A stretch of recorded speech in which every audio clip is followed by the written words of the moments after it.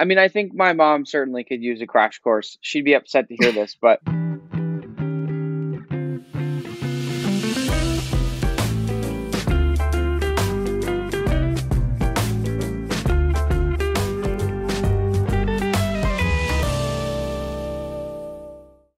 Hi, I'm Tiffani Thiessen. actress and cookbook author and host of Deliciousness. And I'm Nick DiGiovanni. The very talented chef, content creator, and author of Knife Drop, Creative Recipes Anyone Can Cook.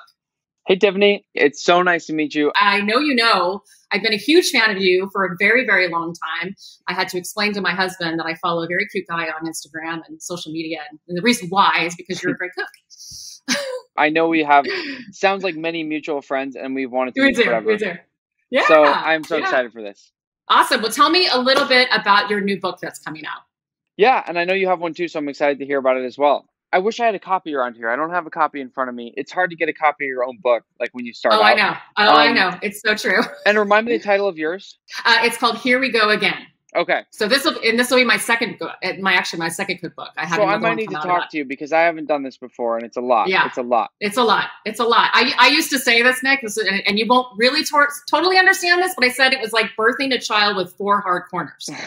It's and hard. I know you're a man, and it's hard to understand that, but yes. Every woman would understand if they've had a child. Absolutely.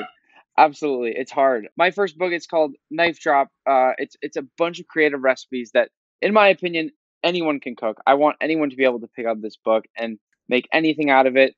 I pulled together a bunch of different things in my background, whether it's family or the different places I've traveled to, kind of the whole 9 yards to really try to put all my learnings into one place. And I really truly tried not to hold back with any little tip or any little lesson I've learned along the way. I have tried to work it in some way in this book. Where did your passion come from with cooking? Like, where did it start? I think very simply, it was family. I mean, yeah. I come from a few different backgrounds, and I also know you love cooking with your family. It sounds like, and just well, it's where it started for me too. It was all the women they were always in the kitchen, and I wanted to be with all the cool women in my family cooking. So yeah, I think especially I admired my dad's mom, my grandmother, and she would put on these 6-course meals for up to 25, 30, 40 people on these big holidays, which is insane. And it's not easy to do. That's like full on catering. No, she did it by herself. Yeah. I mean, she had her own, basically a sole catering company on those days. And that was really impressive. Even when I was young, I would watch it and I didn't want to get in the way, but I just kind of took in everything that I could. Yeah. And so it's just, I mean, you're like a little sponge. I was a tiny little baby sponge at that time. And then I've tried to stay a sponge all the way through. Yeah. That's amazing. That's so amazing. Are you able to I know it's always, you don't want to give away too much early on with a book. And I know you've done this all before, but can you give me a little sense of, because I know we have some of the similar passions on the environment, and it sounds like your new book kind of plays into that a little bit. So I would love to hear. Yeah, I mean, my first book was definitely very family-driven recipes, stuff that I grew up doing and kind of modernizing a little bit, taking a lot of the stuff my mom and my grandmother and my aunt were doing and sort of making it my own a little bit. So it was very family-driven recipes, the first book. This next book that's coming out is called Here We Go Again. It comes out in September. And it was really based on, now that I have children, my biggest thing is teaching my kids about waste. I think it's one of our biggest issues in global warming, about food waste. And so I really wanted to teach my children that there's really so many things you can do with leftover food, whether it's a little bit of the cereal that's left from the box or that buttermilk that you bought for another recipe. Well, there's other things you can do with it. Don't let it spoil. Yeah. So it was really just a teaching to my children and also my husband, because he always had this analogy of like leftovers are gross. And I wanted to show him that they're not. Like, you can really do really cool things with leftovers. So that's really the gist of the book is like showing how many things you can do with buttermilk, how many things you can do with, the bottom of the pretzel bag. There's a little bit left. You can do something with it, and I can show you how to do it. Yeah, absolutely. I mean, I think my mom certainly could use a crash course. She'd be upset to hear this, but on how to really treat your leftovers well. My dad too, I think, makes a lot of jokes about the leftovers we had growing up, but at the same time, I think it's one of those things that made me appreciate food every time we had it. and now that makes me so conscious about all this Yeah. Well, stuff. and I think I grew up in a family where my dad worked 2 jobs, my mom just allowed my mom to stay home, and we didn't have a lot of money. We were stretching food throughout the entire week. So Yeah. it really came from sort of a way of learning that my mom was always trying to make it, kind of reinvent basically the stuff that we had from the chicken from Monday and there's something else on Thursday.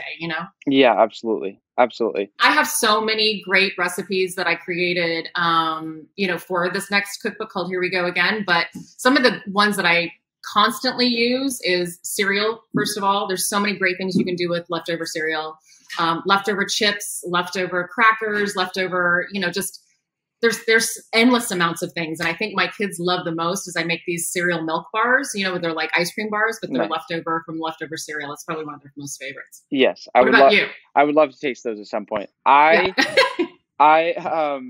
Well, you know what I've gotten really into is the herbs and Yeah. whether just the first day I remember sticking green onions into just a little simple glass like this, and then seeing them shoot up in the fridge, or out on the That's counter. cool. I think that's Yeah. really fun. So like regrowing, It's almost sort of, like really regrowing. it's a little life hack where you really never have to go to the grocery store and buy green onions again if you don't want to.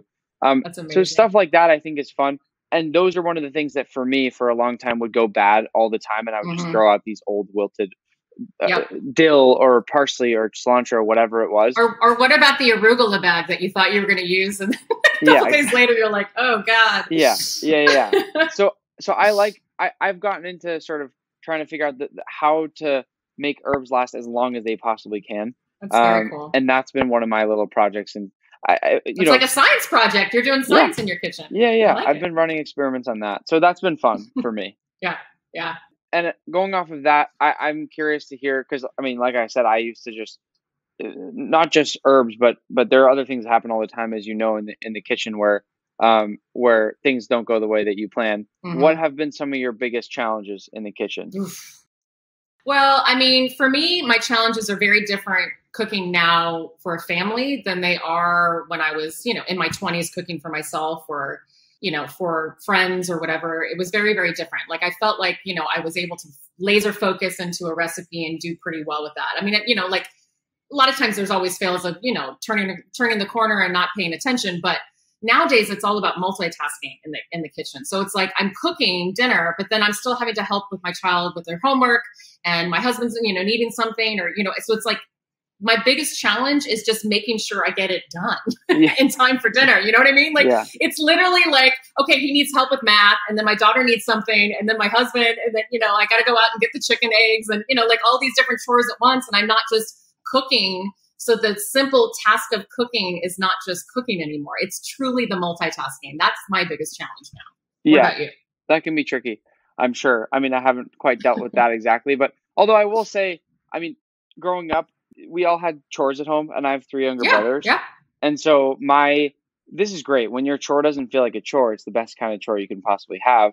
Mine would often be dinner, cooking dinner or making the meals, which I think everyone was very happy about. Yeah.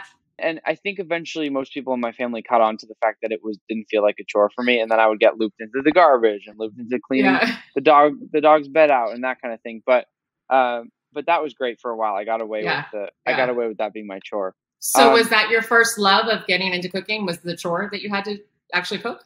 If I really try to think back, I think it was probably more just seeing food as that thing that tied all of our family together, and purely just loving food. Mm-hmm. I remember one of my favorite foods as a kid was radishes, and radishes are very bitter, and I don't even know if I like them that much now. But you had a thing for radishes back then. I would get a stalk and I would just chew them off the end of there, and they're so bitter and intense. So I can't believe I was able to do that. But I would always ask. It says something about your palate. That's pretty amazing, because that's not normal for a child. No, that's really strange. Yeah.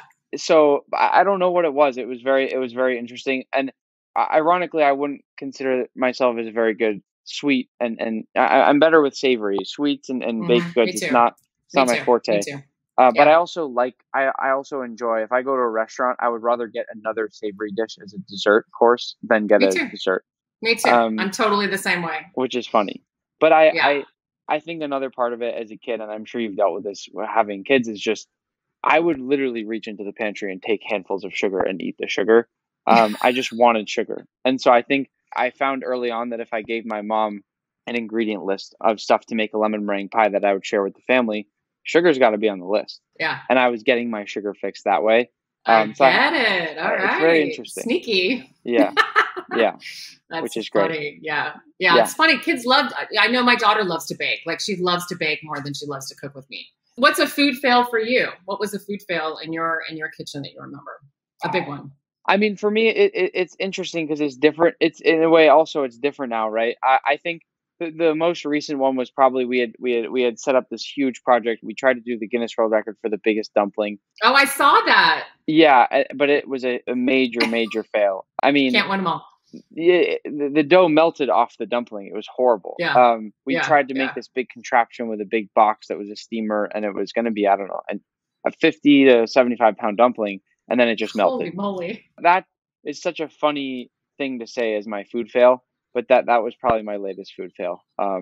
Was that. But one to remember, one to put on the board? Definitely one to remember still. The things that I do with food now are so all over the place. Yeah. I'm sure the same for you. It's been a really funny kind of all over the place path. Well, it's fun. I mean, I literally purely found you via, the social media aspect. It wasn't even through our connections. I just liked your videos and I liked your energy on camera, and they're super fun to watch. And it's funny how food has really taken over like the social media, like it's pretty amazing how much people who don't even really cook just like to watch food videos, Yeah. Yeah. And back in my day, it wasn't social media. It was Food Network. You know what I mean? You would just keep Food Network on and you would just keep it going all day long because your kids could watch it, or, it was non-offensive. It was just a really nice, easy thing to have in the background. Yeah, it is interesting. It's been interesting for me also, and I'm sure many people, to kind of watch how the whole space is evolving. I mean, what do you think about all of it? Like the fact that TV is sort of not fizzling away, but it's just different than it used to be. It's just different. Yeah. Well, it's funny, like even just 5 years ago when I was doing, a TV show, like the stand and stir was slow. It was very very conversational, which I think it still is. But, nowadays with social media, it is so fast. The cuts are fast. The recipes are fast. Like it's a whole different ballgame than what I was doing on Food Network and Cooking Channel just 5-6 years ago. Yeah. It's just a very different pace. And I think it has a lot to do with the younger generation and just how you see that people are almost ingesting a lot more, a lot faster, I guess. Yeah, absolutely. Well, we were talking about social media, and I mean, there's all these kind of young, new people writing books now. And now with the internet as big as it is, why would anyone really want to go buy a cookbook? But I think you having those, you have that really kind of intense personal touch on it where the recipes in, I'm sure both of our books have so much more love than just some random recipe that you look up online. And they have those, food is all about those little kind of sometimes the nuances and those little extra touches. Well, and I like the stories that go along with the food. Yeah. So, I mean, you can say I have rooms of cookbooks all throughout my house. It's not just in the kitchen. Yeah. And I love buying cookbooks because they're almost like coffee table books to me to a certain degree, but also I like reading the stories of where the food or the recipe came from. Yeah. I read them like a normal book, and I do know there's a lot of people out there. I know they're not all like that, but for me, that's what cookbooks do for me. Yeah, absolutely. Yeah, I mean, I always said that if it was a dream when I was younger to write one, and I always said that if I ever wrote one, I wanted it to also serve as a coffee table book where it can just be beautiful photos, and I want little fun blurbs in there and that kind of thing. So that I totally am on the same page as you. And then it's like a memory book for you too later on that you'll get to look back and see. Exactly. On a personal note. Okay, so Nick, tell me, what else do you have? Like, do you have any other like Guinness World Record thingies you want to do? I mean, those are fun. They're very fun for me to watch. I know the audience loves watching those. They're very fun. We just recently did our 9th one. It's not out yet or anything, but it's not out yet. Okay. That was our best planned out one so far. We felt really good with the whole thing. It looked perfect. We were very, very happy with it. So we just did our 9th one. We're definitely getting better at just getting all the planning in place. Can you tease what it is or no, not yet? I don't know if I'm allowed to with Guinness. They're very strict, actually. Yeah. Okay. However, good to know. I've never done Guinness. I don't know.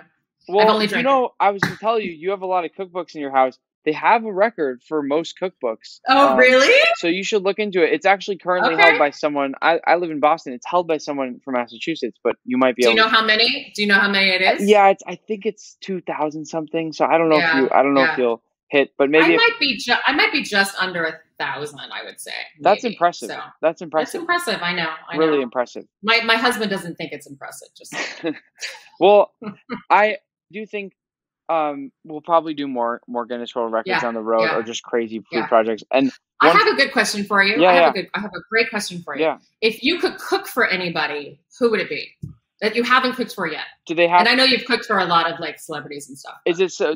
And the person has to be alive.